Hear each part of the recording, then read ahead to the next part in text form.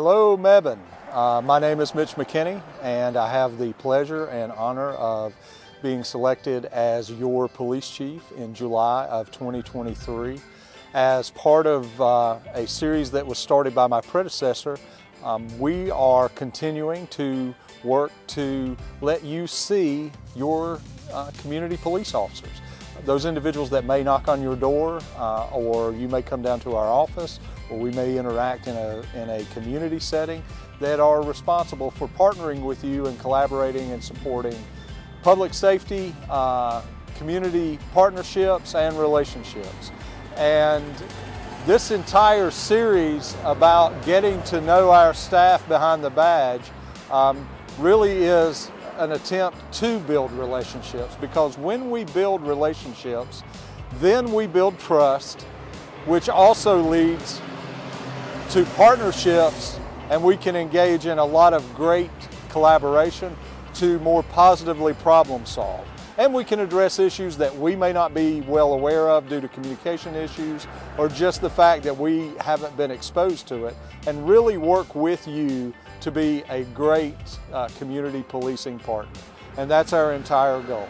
So humanizing the badge is just that, trying to show you a little more about us from a less police side of dialogue and more along the lines of letting you kind of get to know us in a more personal way. We'll work through continuing to be consistent as we roll out these episodes called Beyond the Badge.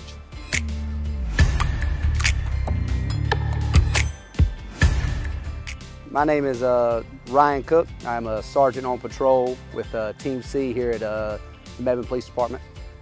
I've been with the police department for 13 years, going on 14. In my free time, I enjoy working out, lifting weights, hanging out with friends and family. My name is 𝒃𝒂𝒏𝒆 𝑑𝑫. I've been with the Mebane Police Department now for going on 6 years in February. My day in, day out at work, I'm just a normal patrol officer, answering calls for service, assisting the public any way I can. Hi, my name is Candace Hudson. I am the evidence technician at the Mebane Police Department. When I'm not at work, you can find me probably at home in my craft room doing some crafting. My name is Josh Hall. I'm a corporal on patrol. Outside of work, I enjoy outdoor activities such as hunting, fishing, metal detecting, like going to the gym. What's the coolest thing you've ever found metal detecting? Probably a pocket watch I found on actually on my family farm, and it was from the early 1900s. Hey, my name is Brandon Coates with the Mebane Police Department. I've been in law enforcement for almost 12 years. I'm assigned to the K-9 division. I enjoy golfing and going to the gym on my days off. What's your favorite golf course to play at? Favorite? Probably, I'd say probably Mill Creek here in Mebane. It's always been taken care of, and it's a really nice course. Hey Mebane, I am Mitch McKinney. I am your police chief, as I said earlier, as of July the 24th of 2023. And this is my opportunity to talk to you a little bit more about my background, what I like, what I enjoy when I'm outside of the office. And the key word is being outside. I love being outdoors. I really enjoy camping, and this is a little unusual. I really like cold weather camping. It combines with one of my other favorite pastimes, and that's reading. There is nothing better for me than kind of slowing things down, slowing that pace of life down, and being out in nature, getting up early in the morning, having a great cup of hot coffee, and digging into and getting inside a great book. I collect books, I love books. Much to the chagrin of Tracy, I've got a small library in a side bedroom at home, and it's overflowing with books, and she says I have a condition, and I don't disagree with that, but so far I'm managing it. So I really enjoy being outdoors with my family. I've got my stepson Caleb and my son Zane, and Tracy. We've got 2 dogs at home, a Pomeranian named Brutus and a pug named Daisy, and they keep me on my toes because they're grown, and you know, we're mostly, you know, we're the old people at home. They're bored with us, so they're off doing their thing. So I spend time with Tracy and taking care of the dogs and reading. My friends occasionally come over. I like hosting them about once a month. We do a little bit of gaming, which is not necessarily probably that unusual, but I grew up in a period of time when like role-playing games were really coming out, and just kind of gravitated toward the ability to get in there and be anybody you wanted to be and challenge your friends, the puzzles and the traps and all of that stuff that went along with it. So I've kept up with that as a side hobby. Still got a great group of friends. We love playing everything from Shadowrun to Pathfinder to D&D. Love all kinds of different genres of reading. Don't really have never seen a book that I turned away from. Do a little bit of writing, have written a little bit of poetry. Some of it has gotten me a few accolades.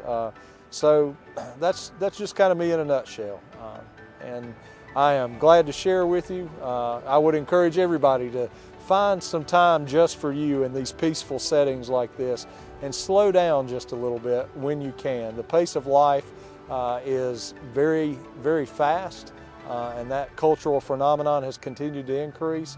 It's good for you to take a little time and a little bit of mindfulness for yourself, be a little selfish, build in a little bit of time when you can to do some of those fun things that are just for you that you can enjoy. So it'll be a positively charming time, I guarantee you. You mentioned poetry. If somebody wanted to read one of your poems, where would they be able to go to find one? Or what is it titled? So one of the questions that you asked about poetry, I competed in a poetry contest during Martin Luther King week in Chapel Hill, and that was an opportunity for me to kind of step outside of my comfort zone and share some of the poems that I had previously written, and I took that challenge on and drafted an original poem about Martin Luther King Jr. It took all the letters of his name, and each stanza in the poem began with one of the letters in his name, and I ended up being selected as the winner of that prize. And I'm happy to share that with the town. I can put that on the website. I will humbly say it was a pretty cool experience, and kind of let you get inside my head about how I think about leadership and community connection and community sharing. So I'm happy to share that. It's called In the Name of the King, and happy to share that with the community.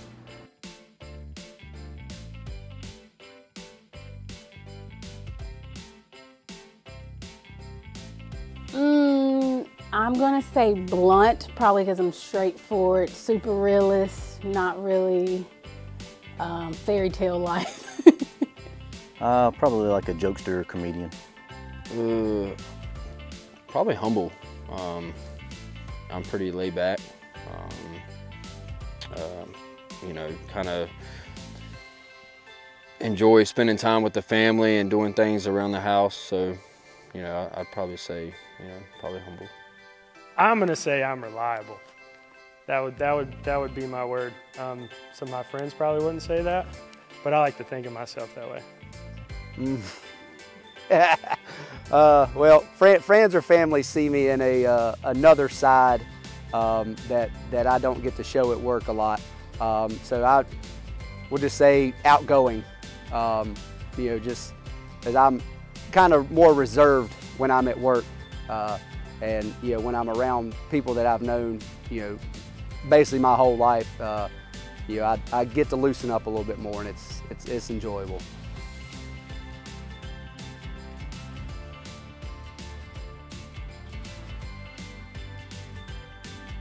Ooh, what moves am I not known for is the question.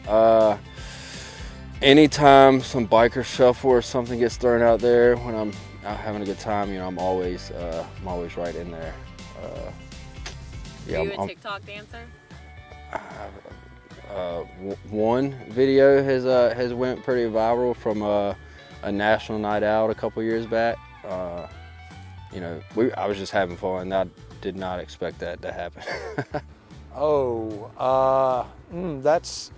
That's a really good question. Believe it or not, I would say, I don't know. I know the traditional waltz, which is, you know, coming back in style with Dancing with the Stars.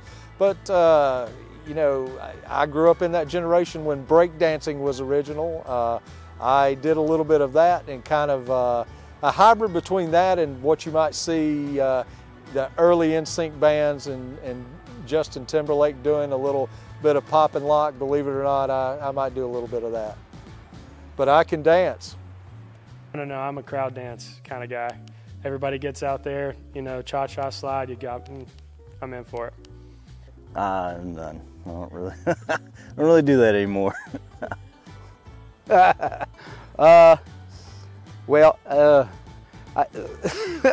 just, so I guess Magic Mike was big a couple years ago when I got married.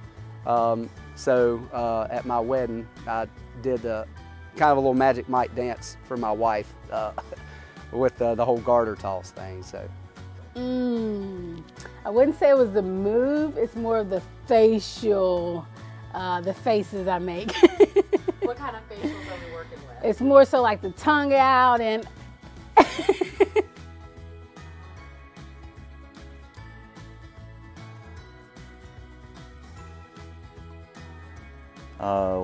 When my kids were smaller, I would make we'd make breakfast together, and I would make these little like egg muffin cups. That just make them in a muffin pan with just bread, egg, cheese, and like bacon. So they enjoyed them on Christmas morning. They looked for it. We like to eat Christmas breakfast together, not just in my home, but like my whole family. So we all get together, and after the kids wake up and unwrap gifts, we'll eat breakfast. And so I guess, you know, coming from, you know, I guess, you know, two different families, right? My wife and mine. We just get with our family on Christmas, and normally we go to my mom's house for, you know, dinner Christmas Eve, and then we do her family on lunchtime Christmas Eve, and we might have to, you know, split maybe my dad's family or that on Christmas Day. So I won't say, like, I 100% enjoy decorating a tree and stuff like that, but I think one family tradition would be going to go like out of town to get a live tree. I just, you know, that's always just like a cool family thing. So every year my family, my dad's side of the family, we get together, exchange presents, probably like everybody else does. This year, my wife's family, they do Christmas cookies, like Christmas Eve that weekend. So I actually get to partake in that this year because I don't have to work. So that'll be a new tradition. Hopefully that'll be I know it's a good time, so I'm excited for it.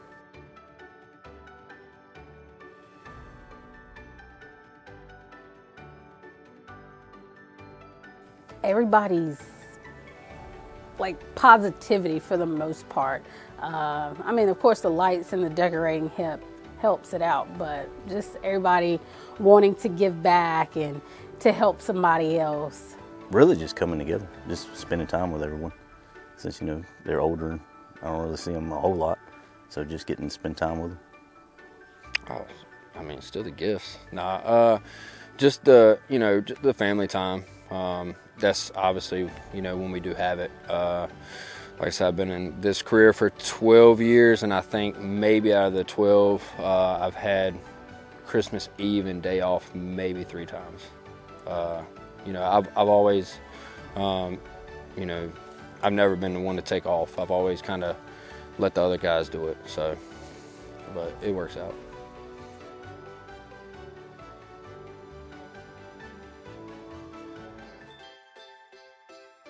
Right now, my favorite Christmas movie is The Christmas Chronicles. The first one, not the second one. I would say probably Die Hard, because, you know, it's a Christmas movie.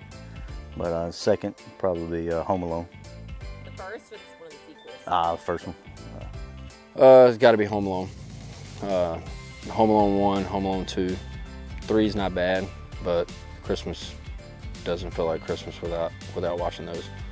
I'll have to say my favorite Christmas movie is The Polar Express. Why? Just the thought of believing, just believing in something positive instead of all the negativity in the world.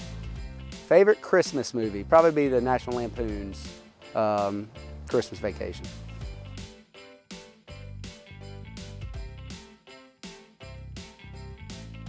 If you get out in the community and see me, please come up and talk to me. We can talk about reading, dancing moves, or whatever is just on your mind. I'm really committed to meeting people where they are and getting out and making community connections. So no topic I'm going to shy away from.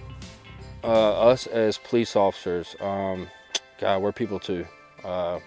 You know, I put on this uniform to do a job, but at the end of the day, I go home and we're just like you guys. We're just like everybody else. I have a home life, family, and you know, that's just, you know, this is what I wake up in the morning to do.